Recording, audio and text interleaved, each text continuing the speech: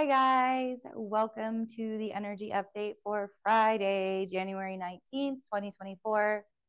Friday's going to be weird. So we talked about how good the energy could possibly be on Thursday. If we really allow ourselves to let it be good, it could actually be good on Thursday. But Friday is going to be really weird. So overnight, we have the Taurus Moon formed a trine with Mars, and then doesn't connect with any planets until the conjunction with Uranus, which will be more midday. So we wake up to what we call a besieged moon.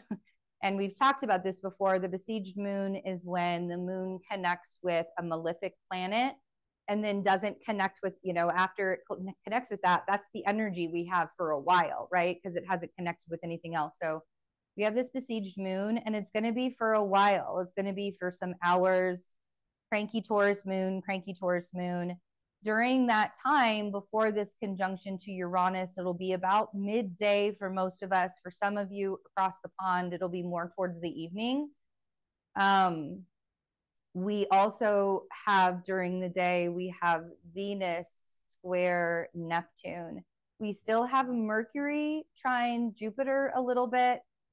Mercury trine Jupiter was exact overnight, and so we're still sort of feeling that energy. But we also have Venus square Neptune, and Venus square Neptune is going to make things sleepy. That's just what these squares to Neptune do. Neptune sort of takes away from anything, and when we have a square, it's a challenge. And Venus in Sagittarius, I'm at the point of exhaustion with this fire Venus sign. I'm just like, no more. We have a lot of earth energy going on, a lot of earth energy going on with this Taurus moon. And so it's going, even on Thursday, we talked about Mercury trine Jupiter on Thursday, but even on Thursday, moving into Friday, it's just sort of like this week is just dragging ass. And I hate to say it like that, but that's just sort of what it is. And Friday, hopefully everybody has, they can, take some time for themselves that evening. I don't really think that Friday feels like party time, but, if you want to go out and party, be careful because Neptune is involved there. You don't want to overdo it and go overboard. A lot of times when we have like a Neptune transit, especially like on a day like this where we're leading up to a major Pluto transit, people can karmically get themselves in trouble quite often because they're not in control, right? Like they're not in control of themselves, they're not in control of their willpower, they're not in control of things. So this is a really good opportunity for all of us to pay attention to if we're controlling how we're controlling our own selves. So we have this moon conjunct Uranus, and then we'll also have a late night sextile to Venus. Sextile moon to Neptune, late night, like real late night.